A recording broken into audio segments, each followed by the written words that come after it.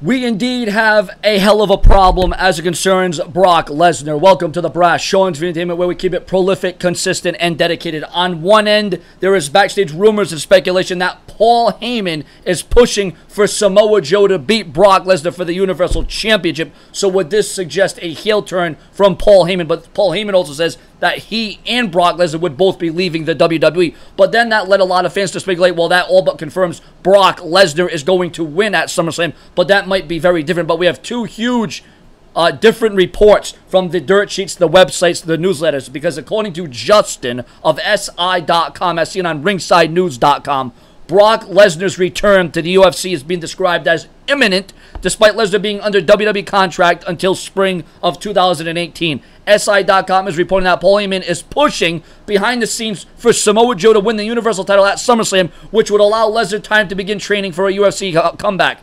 SI.com has learned that Lesnar's return to the UFC is imminent, and he will fight Jones as well as fulfill his WWE obligations at the Royal Rumble and WrestleMania 34. This all affects the upcoming SummerSlam, as the likelihood that Lesnar keeps the Universal Championship or takes any punishing moves is all but dimmed, which is another reason he will be hidden in the Fatal 4-Way with Braun Strowman, Roman Reigns, and Samoa Joe. Brian Alvarez would then discuss Lesnar's status for WrestleMania on today's installment of the Wrestling Observer Live and indicated that Lesnar would be, in fact, competing at next year's WrestleMania 34 event.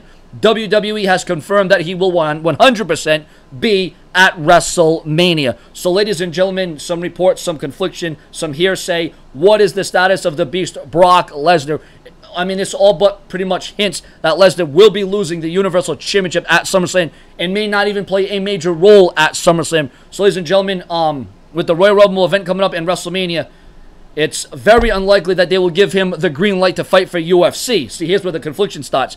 WWE doesn't want to risk Brock Lesnar getting injured in a UFC fight and jeopardizing any WrestleMania plans they may have had for him. So what do you believe? This is where the dirt sheets, the websites, and the newsletters, sometimes they get it right, sometimes they get it wrong, sometimes they're in between, sometimes they're in the know, sometimes it's just a lot of guesswork, sometimes they really know what they're talking about. But this is one of those times where, you know what? This makes things unpredictable. You don't know if Lesnar's winning. You don't know if he's winning, cheating. We don't know. Winning, losing, KO, tap out, draw, count, disqualify, whatever it may be.